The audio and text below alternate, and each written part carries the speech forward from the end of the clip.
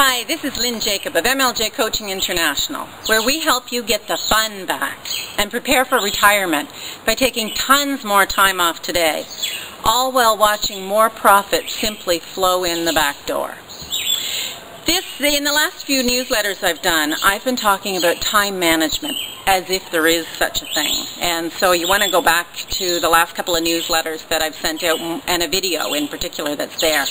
But what I want to talk about today is an experience that I've just had. So the last couple of days, I've taken them as Lynne days, and I have another couple coming ahead of me, and then next week it's a little bit of work sprinkled in with a whole bunch of gushing all over my grandbabies down in Atlantic Canada, where we're all going on a vacation to Peggy's Cove, so watch for some pictures from Peggy's Cove. At any rate, in the last 2 days, I've been taking time for Lynne.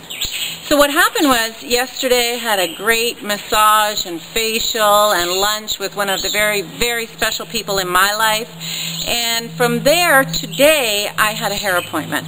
So that meant that I was going around doing a little bit of shopping here and there with all this extra time. And one of the things that happened was my credit card wouldn't work yet again. So I have a major credit card, American Express, that's not accepted around here a lot, so I have 2 major credit cards. Now, because I accumulate points, right? That's why I call them major credit cards. I pay for them. These points get me down to see my baby a lot, which is a lot about prioritizing my activities so that I'm managing my time in the best way that works for me. So, I'm in the store, I swipe my card, it says there's a problem with the card. Ugh. What has happened is, I got this card I think in April or the end of April. I have not yet been able to use it at a store. So I blame myself. Okay, I probably didn't do the PIN, you know, that personal identification number, the code or something like that. It's a chip card. Brand new. What a pain in the butt. At any rate, so I, in early June, go into the bank, set that all up, and the very helpful teller there said, "Oh, it looks like you've already done this." Yeah, I thought I had. So at any rate, now it's all set up. No problem. Doesn't work.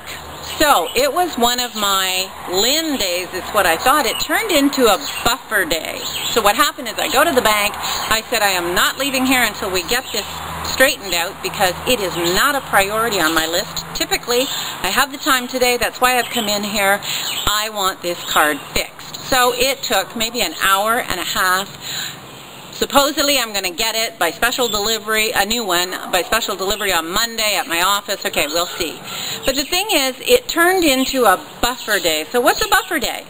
Well, when I'm talking about time and how to prioritize your activities and get the best use out of your time, make every hour count with my clients, then I tell them about 3 types of days. You have free days, focus days, and buffer days. And I don't want this video to go on too long so that you don't watch the rest of it. So watch for the next video, and I'll explain in much more detail free days, focus days, and buffer days.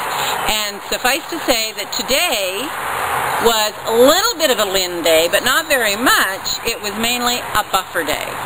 So watch for the next video in the next newsletter and learn all about buffer days and how important they are to help you get much better results in your business.